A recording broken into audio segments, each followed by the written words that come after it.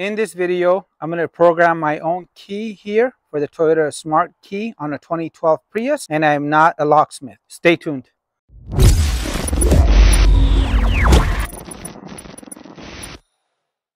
Hi everybody, welcome back to Random Fix. And yes, I am not a locksmith and I have never programmed a key before. And if you've ever purchased a used vehicle, you know what it's like to only get one key, and it could be a little bit of a scary experience, and for good reason, as some of these Japanese vehicles always require one working key.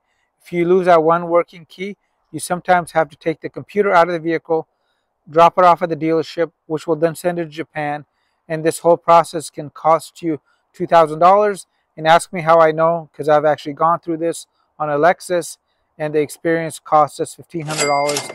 And if you're a regular retail consumer, not only is it more expensive, it's going to be a little bit more difficult. So I'm kind of excited to go and try this out, as I got myself a replacement key that's non-Toyota, and it was under $42 or $43 delivered.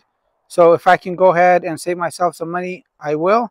And I did try to go and give the business to a locksmith and the dealership, but they wanted over $400 per key. So I'm going to go ahead and program my own key here on the Prius with the help of this scan tool here from Otofix. This is the D1 Lite, and I'll leave you guys a link down below. This is under $400.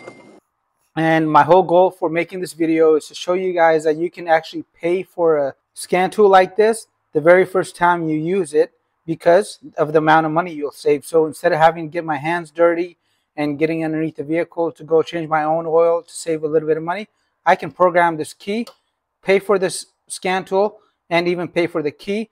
And I could be a neighborhood hero by helping all my neighbors with similar issues, and maybe make a few friends in the process. So this is the scan tool here. It's got a nice wireless Bluetooth interface, and it comes with 2 years of included updates. So let's go back into how you can go and find the right key fob for your vehicle. To do this, you need to go and open up your key. Unless you have a part number out here, which sometimes is possible, go ahead and take a picture of it and zoom in and see if you can get the model number. If you're not able to do it that way, you can go ahead and take a picture of the board. And on the board, it has some numbers, and the numbers should be right down here. And go and zoom in, type those into Google, and it will give you some stores that you can purchase this key at. And I'm going to go and try this out in the car now. So let's head over to the vehicle and plug this in. I do got to let you guys know that I did try to go and program a key on a Ford Mustang about 7 years ago, and I was not successful. So wish me luck, guys, as I just turned 44, and I think with age comes wisdom. And I'm hoping that's true. So let's see if this works. These tools plug in to your vehicle through this port, and they just slide into place. Once it slides into place, you'll normally get a message here that the unit is connected.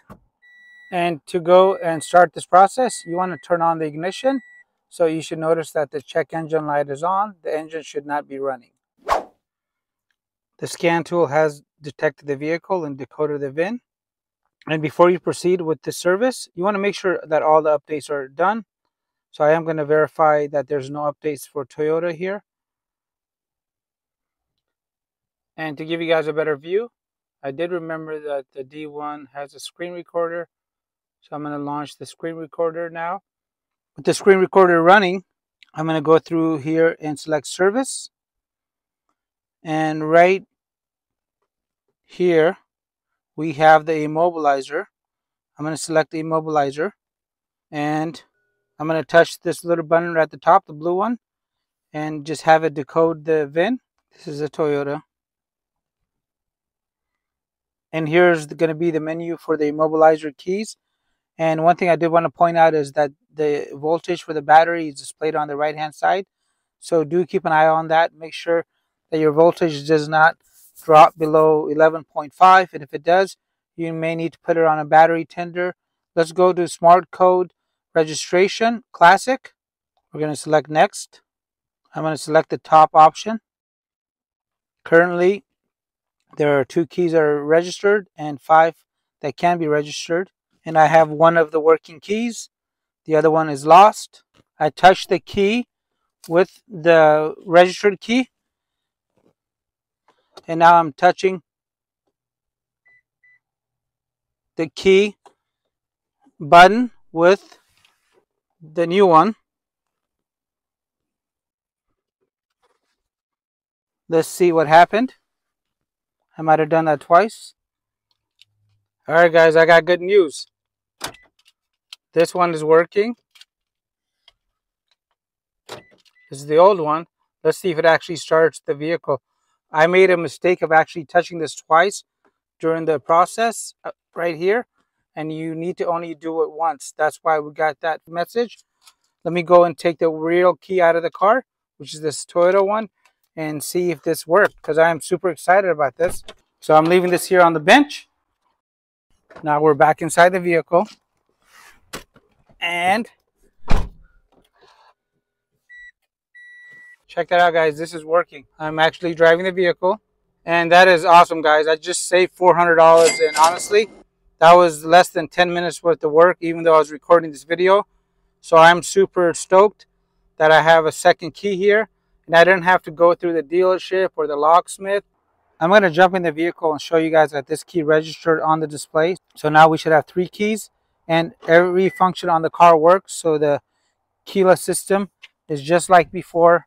4 keys remaining, 3 that are currently registered. So I got 2 working keys now, and the 1 key is still lost. I love it when a tool gives you confidence. This Otofix unit so far has not disappointed. So I'm happy to report that everything is working as designed. This works. The old remote works. And I know this still needs to be cut. And I can use the old key here and walk into a locksmith and actually negotiate a fair deal now. And there's some applications out there that allow you to take a picture and they'll send you a cut key. Those are about $50, and you can utilize those if you like. I like the idea of just having another working key. And I know if my car's battery dies completely, I may not be able to get in with this particular key. However, I can go through and make some adjustments on the vehicle, run a secret wire in case I run into that, in case I don't want to even deal with this, I can do that. And one thing that has really surprised me about making this video is the amount of clear instructions that this Otofix D1 Lite supplied me, because remember, this unit is powered by Autel, so you are going to get the Autel support, which you normally have to pay a lot of money for. And my whole goal for making this video was to show you can pay for a scan tool like this on the very first use, and that's what we actually did. I made a duplicate smart key here for my Toyota, and it paid for the unit. So I saved $400. I didn't have to go visit any dealerships, provide evidence of ownership, and I got to share this experience with you guys. So I've really enjoyed making this video. I'll leave you guys some links in the video description box down below, as well as at the end of the video, that you might find helpful. And if you have any questions about this process or the Otofix D1 Lite, please comment down below. I'll be sure to get back to you, and I'll leave you guys that video so you guys can check this out in depth. And I'm thrilled to have a second working key. Some afterthoughts. I didn't know that this was going to be so easy here on the Toyota. So I actually purchased a key here for my Dodge as well. So in case this didn't work, I could go and do it on this Dodge, as these Toyota keys that are non-OEM are very complicated. However, this just showed that it does work and that you can save that money. If you want to see me go and program the Dodge key as well, please comment down below if you want me to make you a video. Thank you again.